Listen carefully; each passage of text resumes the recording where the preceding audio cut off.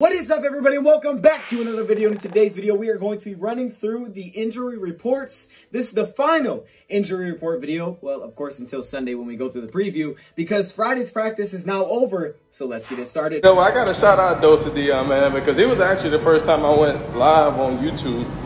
And, you know, guys don't know DoseOfDion. He put out a lot of good content for the Detroit Lions.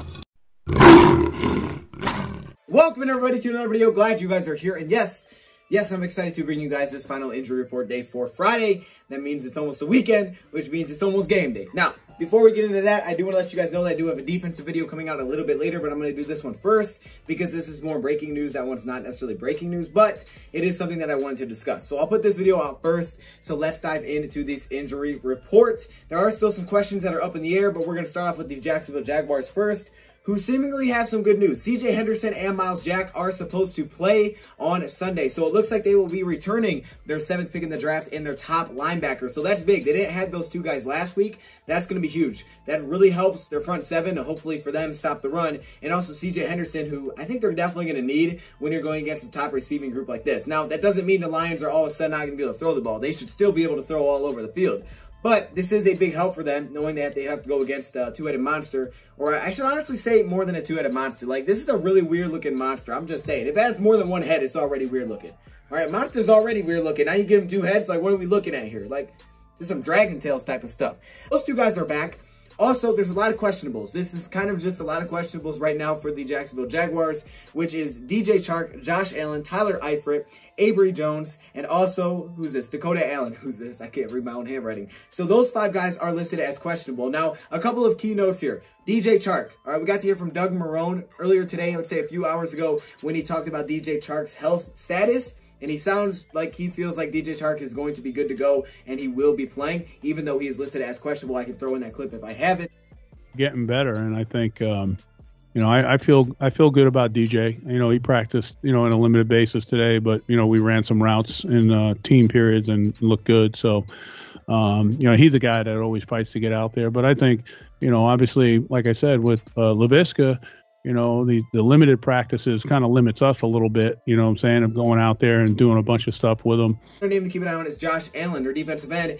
He also, I believe, did miss last weekend's game, but he did not participate today. So I don't know if they're just trying to make sure that, okay, you get 2 days off, but there was no participation from Josh Allen today. He is still listed as questionable. So just a lot of questionables there, but they will be returning their two of their top players in Myles Jack and also in CJ Henderson. So just a lot of questionables. I mean, just a lot of things up in the air right now. Another Eifert can't go, who's listed as questionable with a neck injury. Then expect to see O'Shaughnessy a lot more. But that's really how that's looking for them. Those are kind of the key things to look at. Also, the Laviska Shenault is supposed to be playing. He's supposed to be in. He's not listed as questionable. He should be in for Sunday's game, even though he had limited participation.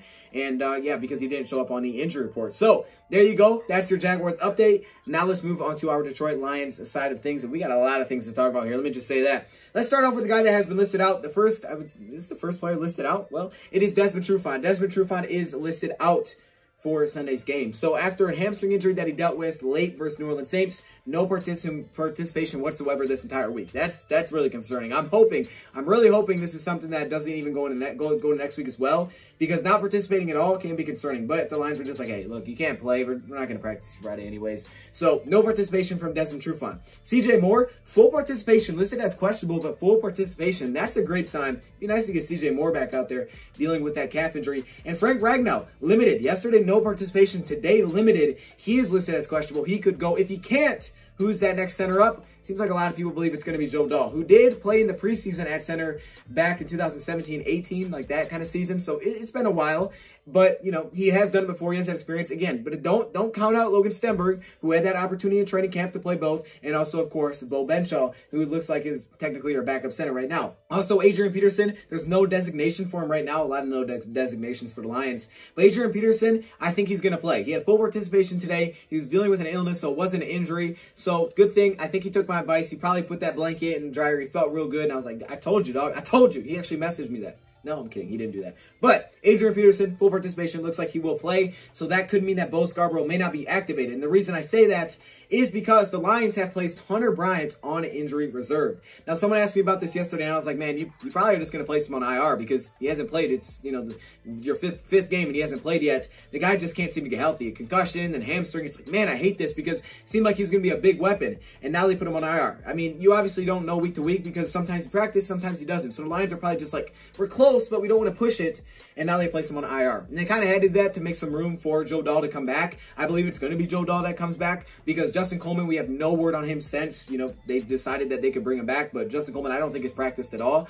So Justin Coleman is not going to be playing this weekend from what I understand. Also, Bo Scarborough and Michael Ford are two guys that are eligible to return, but the Lions only placed Hunter Bryant on IR. So from my understanding, Bo Scarborough and Michael Ford won't be able to be activated unless the Lions make some kind of move very, very soon to make space for them. We'll keep you guys updated with that. But Bo Scarborough, I was thinking he may be activated, the Lions may make a move, but since Adrian Peterson was full participation and he could probably go, they don't need the fourth running back. And then for Michael Ford, you know, I thought that could be possibly an option with Desmond Trufant out and Coleman out, but it looks like the Lions are probably going to rock with Ford still on IR technically for now. Deshaun Hand, Christian Jones, and Nick Williams, full participation. It looks like those three guys will go as they had no designation. So Lions are getting kind of healthy. There's just some big questions here, okay? There's questions with Adrian Peterson. It looks like he's going to go. Hunter Bryant on IR. It really stinks, but it looks like Joe Dahl's kind of that guy that's hopping in because now there's room for him to get back to the active roster. And Frank Ragnow, that's the biggest question mark. Is he going to play? Will Frank play? If not, again, it's probably going to be Joe Dahl as the backup, which could look like